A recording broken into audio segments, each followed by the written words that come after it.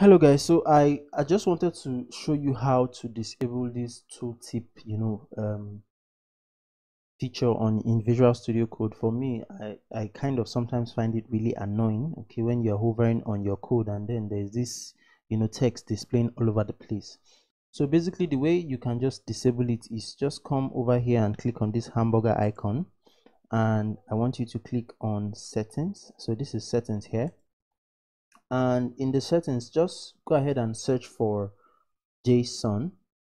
Okay, and one of the results you should get will be editing JSON. So just click on it and it should open your JSON file, and I want you to just add this text, okay, this settings here. So editor.hover.enabled. Okay, so what I'm going to do is, in my own case, I'm going to comment it out because initially it was commented out. So I'm going to uncomment it out. That's what I should say.